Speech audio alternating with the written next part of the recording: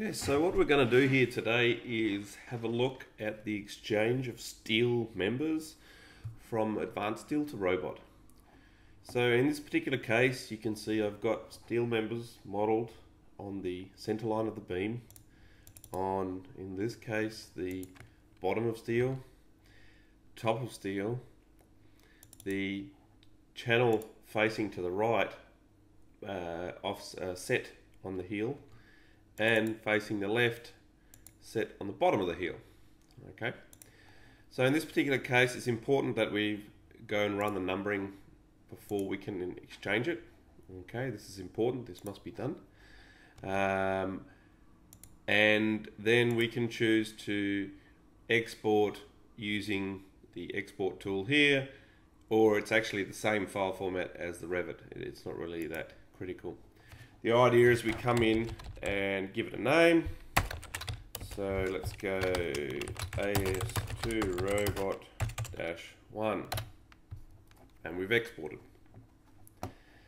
We then come into robot, we pick structure type, and inside of robot we come into the add-ins and to the integration area and choose advanced steel. Now everything you see here is as it is when you install it. No need to download anything. The advanced steel integration comes installed with robot.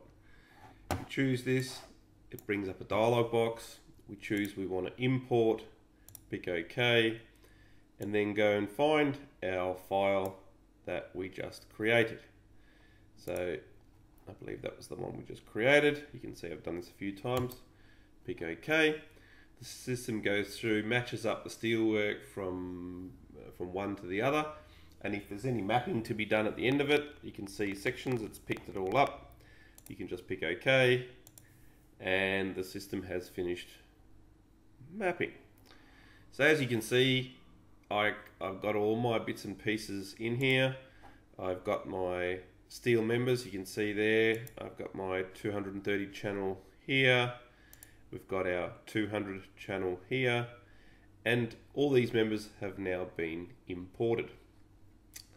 If we come in here and turn on our steelwork, our 3D steelwork, you can see that this member is facing to the left, this member is facing to the right, and irrespective of the insertion point in advanced steel, it's still just taken it all at the same plane, because in advanced steel, technically all the lines or the member lines from advanced steel are all on the same plane. Hence, you get the same inside of robot. So it takes the system line to the location of where you want. If, say, for example, I want to adjust this and change something, so for example, we change this member here to be, let's go 200 UB, whatever it is that we want to use, pick. You can see it's changed the section size. We can then come back into our integration, go to advanced steel, and again bring a dialog box over, go export, and we'll give it another name. So final export back to AS, save, and we've done our export. Now when we go back into advanced steel, we can choose to synchronize, or we can choose to synchronize. It doesn't matter, it's the same command. We come in, we load that file, choose our final AS, and it comes back and tells you, look, the section properties have changed on this member and the position. Let's choose to apply that, pick OK, and you'll notice that everything is still in the same orientation and location as before. You can see the system line is still on that corner edge. So if you come into position, you can see that where the channel was here, it's changed to that channel. Okay, well, there you go. That's the export and synchronize between the two different products.